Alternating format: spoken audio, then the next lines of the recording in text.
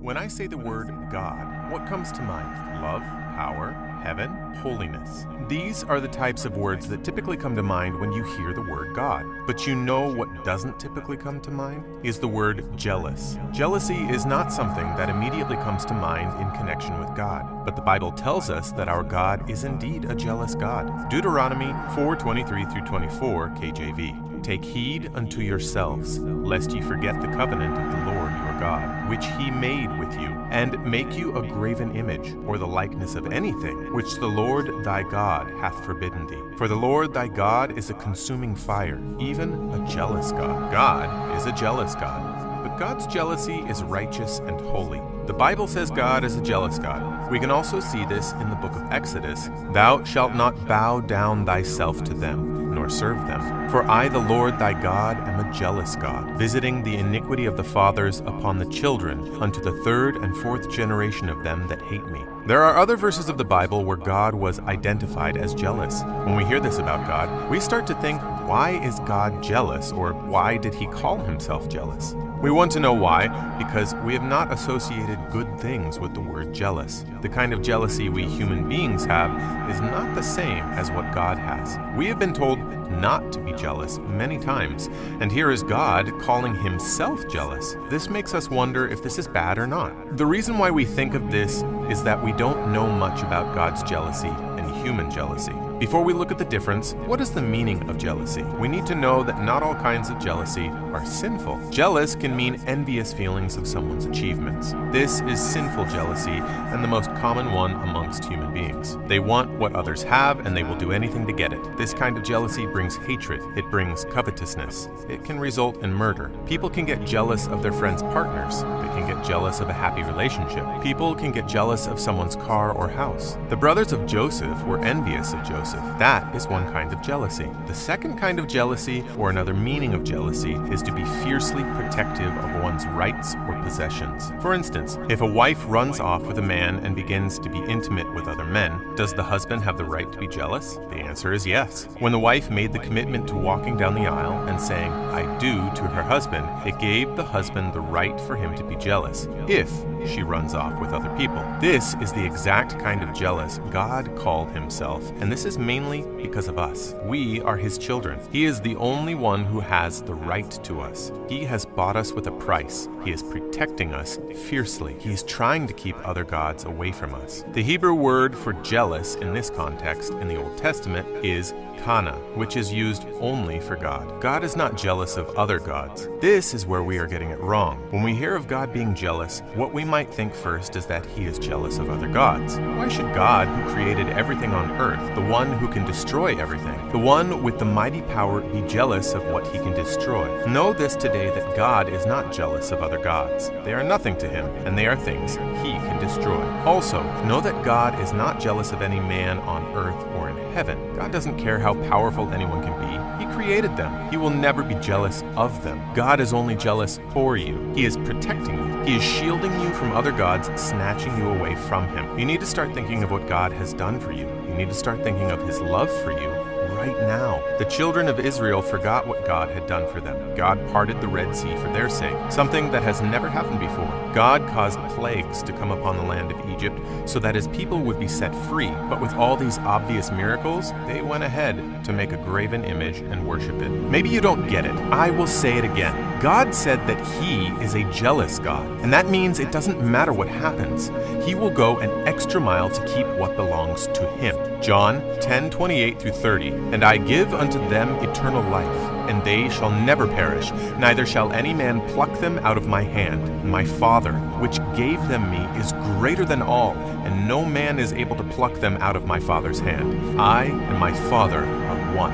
We, as the sheep of God, find safety in both the hand of the Good Shepherd and God the Father. It's comforting to know that the hands that created the world hold on to us. You matter so much to God. You may not matter to this world. This world couldn't care less about you. If something happened to you, this world would not stop for you. the world would keep ticking along. This world wouldn't stop for you, but God would. No one loves you like God. The truth is, many people say they love people, but without even knowing the person. But God knows every single thing about you, every lie you ever told, every sin you have ever committed, every filthy thought that has ever crossed your mind, yet He still loves you. Do you think if everyone knew every thought you had ever thought, they would still love you? I go as far as 99% of the people who say they love you would not love you anymore if they knew every thought you had ever thought. Romans 8:38-39. For I am persuaded that neither death, nor life, nor angels, nor principalities, nor powers, nor things present, nor things to come, nor height, nor depth, nor any other creature shall be able to separate us from the love of God, which is in Christ Jesus our Lord. God's jealousy is for your good. It is for your sake. It is to save your soul and keep you away from the devil. God's jealousy is not about hatred. It is about love. It is about keeping what is dearest to Him. Maybe you don't know who you are. It doesn't matter the sins you have committed. It doesn't matter the wrongs you have done. You are still the works of His hands. God made you. He created you. You are special. Are you replacing God with other things that cannot talk or things that are full of deceit? Have you forgotten about God and followed mammon? Who is in charge of your life right now? Is it a person? Who is your idol? Who has taken your heart away from your true love? Is it a job? Time and time again we see God sending warning signs in the Bible that there will one day be a judgment. Even today God is sending the world warning signs. You and I need to wake up. It's time to wake up and put your priorities in check. Time is short. You need to wake up.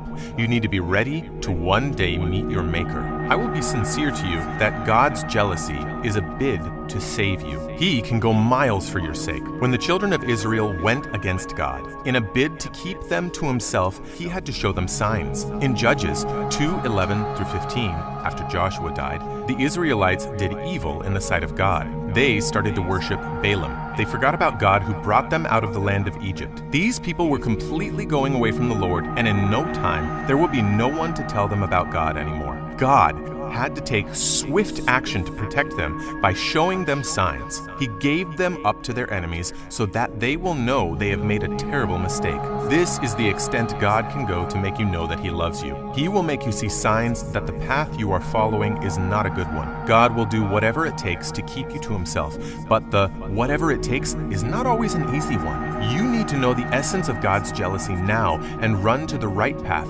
forsaking the path that leads to destruction. God has given us Jesus to die for our sins. He made everything available to us just to keep us to Himself. The reason is that He doesn't want us to be destroyed. Can't you see? Sin leads nowhere but death, and it is not this physical death, but the second death, the one that has no end, the one that is full of agony, pain, and suffering. This is what God is saving you from. God is not planning to destroy you. The jealous attitude of God is not out of hatred, but out of pure love for you. If God doesn't care about you, He would have allowed the devil to have his way with you a long time ago. If God didn't care about you, He would have forsaken you and never even remembered you anymore. If God didn't care about you, you wouldn't have existed in the first place. Don't take this love for granted. Don't think God is jealous of you or jealous of the idol you have raised in your heart. It will take God nothing to destroy that. But He wants your heart to draw near to Him. He wants you for Himself only and doesn't want to share you with anything or anyone else. Have you made a human being a god in your life? Have you made technology a priority in your life? Have you thrown God somewhere and then replaced Him with social media? What have you replaced God with in your life? These things cannot save you. Maybe you've made your wealth a god in your life. You worship your wealth so much you don't even think of anything else. All of these things will cease to exist someday, but only God will remain, and that is why God is protecting you. That is why He is trying to tell you that He loves you. The damage that sin has done in the Garden of Eden is not a small one. It is something that has affected humanity. God understands this, but He is saying to you, I will not let you go.